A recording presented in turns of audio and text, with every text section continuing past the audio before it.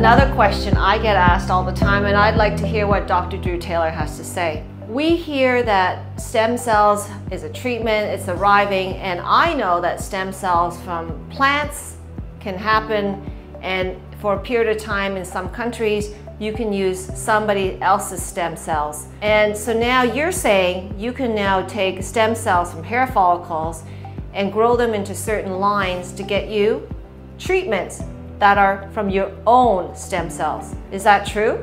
And what's the difference?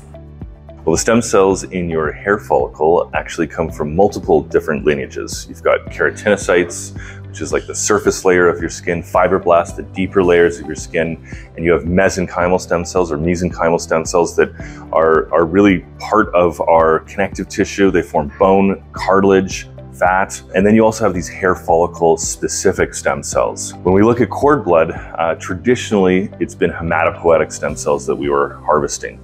These are blood stem cells. Now, since then, we've really learned a lot about the value of mesenchymal or mesenchymal stem cells, and those stem cells are present, but you have to work a little bit harder to get them from cord blood. They're actually located in the tissue or an area called the Warden's jelly. And so techniques have changed over time where those cells are now focused on from cord blood, but ultimately mesenchymal stem cells is really what you want to be harvesting. Can get them from cord blood. Traditionally that wasn't done.